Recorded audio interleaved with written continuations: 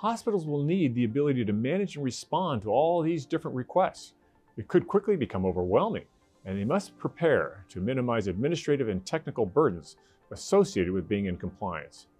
Now, it's crucial to note that the population of those potentially making requests is not just within their city, state, or region, but could be across the entire country. Thus, it's important to consider primary referral and immediate community partners, as well as those that may be located in different geographic regions. For example, if patients who live across state lines or are snowbird patients make up a sizable percent of a hospital's patient volume, it's likely that eligible practitioners or referral partners from those areas will also request e-notifications. It's unlikely that state-based health information exchanges can fulfill these requests from facilities outside their service region.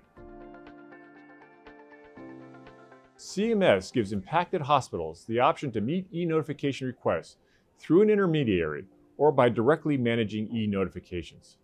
Hospitals should assess what type of technical solution will be necessary to fulfill the variety, volume, and scope of e-notification requests while also meeting security requirements. Look, at the end of the day, there are many requirements included in both the CMS and ONC rules, with patient-directed interoperability, FHIR API requirements, information blocking, just to name a few.